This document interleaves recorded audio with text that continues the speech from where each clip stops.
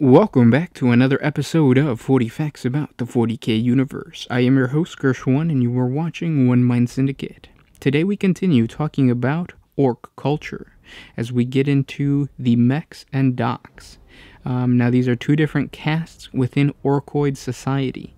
Yesterday we had a video on the Weird Boys cast, so check that out if you haven't, or after the video check that out.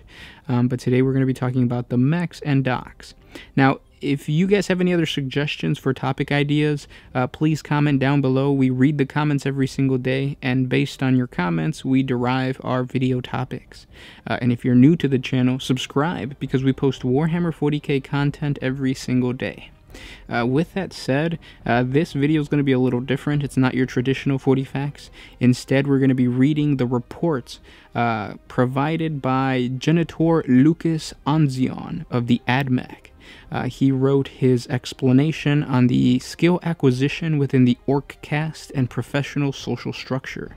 Basically, it means how is it that a doc just has the innate ability to implant orcs with cybernetic body parts.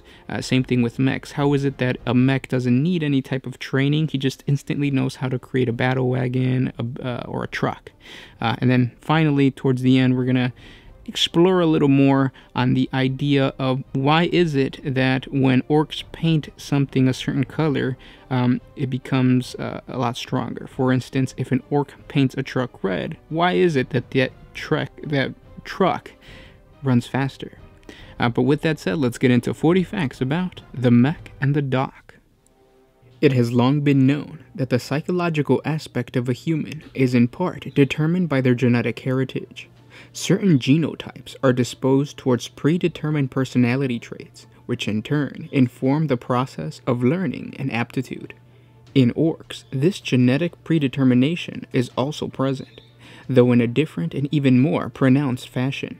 It appears that not only is aptitude toward certain aspects of the culture present in the gene structure, actual skills and knowledge are also encoded in these genetic strands.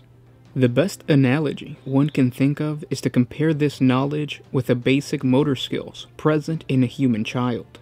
A human child does not have to be taught how to breathe, how to make his heart beat, or how to employ the many thousands of other biological functions that are already operating at the time of his birth.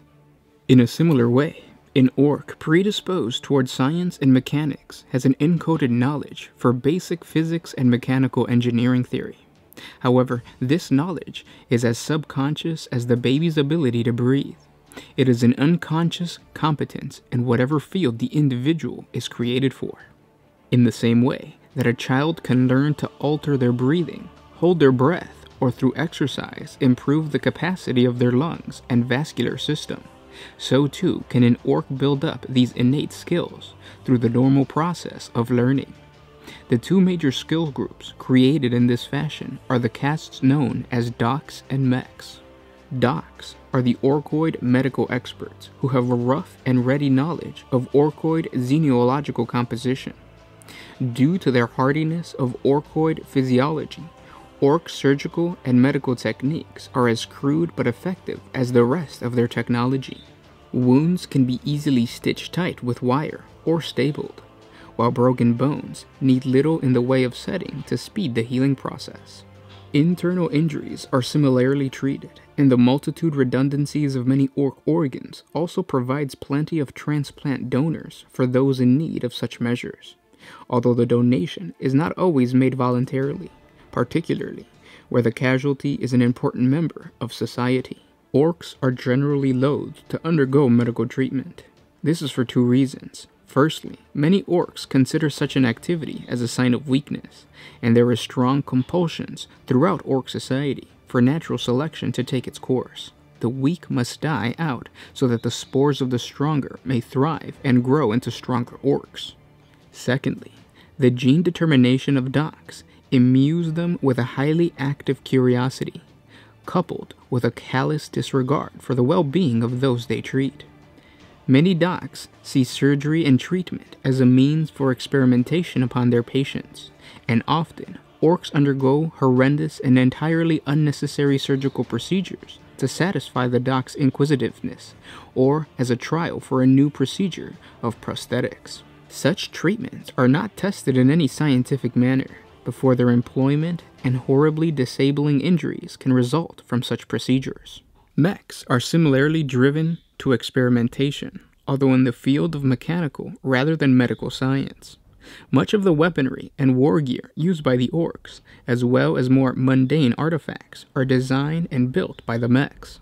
As much of their knowledge is subconscious, the vast majority of the mechs never truly understand what they are creating, or the exact function of how they work. As orcs are poor rationalists, they can lead to rather unlikely conventions. For example, it is widely believed by the orcs that machines painted in a red color operate faster. This could have come about by the following situations. A mech builds two vehicles, which as far as it is aware of, are exactly the same except for the fact that one is painted red and the other yellow. However, due to some unseen variation in fuel, lubrication, or some other factor, the red vehicle in fact travels faster. To the orc, the only conceivable explanation for this is that the vehicle travels faster because it is red. However, as disturbing as it sounds, these facts become true. Red orc vehicles do travel perceptibly faster than those of other colors, even when all other design aspects are nominally the same. Similarly, many captured orc weapons and items of equipment should not work, and indeed do not work unless wielded by an orc. It is believed this is linked to the strong psychic aura surrounding all orcoids, and has developed the Ansonian theorem of orcoid mechamorphic resonant kinetics. It is theorized that many orc inventions work because the orcs themselves think that they should work.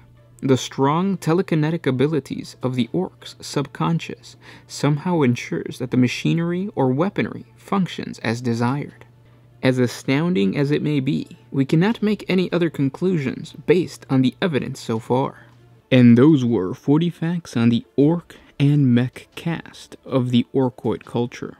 Now, the mech, the doc, and the actual weird boy are all odd boys. So they're the most prevalent odd boys in orc culture. We've talked about this in other videos, but you'll find that if you check out our 40 facts on the Freebooter clan, there are certain orcs that are born with certain innate abilities that don't fit in with the mech, doc, or the weird boy cast. There are boys that just enjoy communicating with other alien races, even though it means just stealing from them, but those don't really fit in within these casts. So what happens to them is they actually get cast off by just orc culture because they don't fit in to the three main casts, or four main casts, because you always have the just regular leader or the war boss type of cast, which the knobs are part of. But there are all these individual smaller subgroups or subclasses in the orcoid society, and you can learn more about them if you check our 40 facts on the freebooters, like I said, because the freebooter cast is really just a throwaway cast. So if any orc clan, or if any orc does not fit in a clan or a cast, it basically becomes a freebooter. More explanation on that in that video. And another thing I want to mention, most imperial information on the orc culture, specifically when it comes to the orc weaponry and vehicles, is that once a human tries to use a orc machine, it doesn't work. That's not always true. The orc headhunters of Armageddon, they actually have participated, or they have actually fought orcs for so long and have come to understand the orc culture so much that they themselves can use shootas, sluggas, weapons that the orcs drop during their fighting, and then they can use those weapons against the orcs. It's something that can't be done by everyone, but it is something to note, because there has to be something within being around orcs and kind of adopting their mentality, so much so that you can possess that weapon, or now you could use that weapon against your foe. This like my theory is that the orcs can use this weapon because of a psychic connection to the weapon. And when humans start to understand or start to be around orc culture, they kind of adopt that culture. It's kind of like if you are from another country and then you move over to a different country, after a while your mentality starts to morph into a combination of your past culture and this new culture. Same thing with humans. I think as humans fight orcs, their old imperial culture meshes with the orc culture of just aggression and assault, and that translates into some psychic energy inside their mind that allows them to use these weapons, which means that like orc wa tech or orc wa energy or orc energy is not something that's 100% exclusive to the orcs. It's something that other races can tap into, just the same as like an Eldar or a human psyker can tap into the same warp energy. So it's all part of the same warp energy kind of pool, I guess you could say.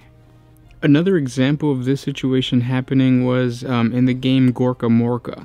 There were actual Imperial citizens who crash-landed on the planet, and they basically, well, they couldn't escape the planet, so they started to morph into orc-like beings, much like Ogrins, but it was because of their imitation of orc culture and orc hierarchy that they were able to also use sluggas, shootas, and things like that. So there has to be some type of like specific Wa energy, but it's a Wa energy that other psychers can utilize. Or you don't even have to have a huge psychic presence. As long as you have some psychic presence, I feel that the orc weapon can be used by someone who has adopted that ideology.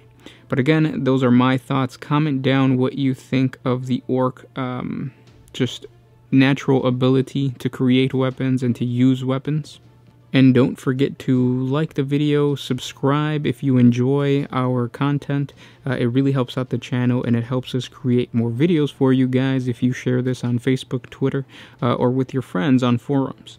Thank you so much for all that you guys do, and thank you so much for the suggestions that you guys put down in the comments below. I'll see you guys tomorrow. This was Gershwin with One Mind Syndicate, signing out.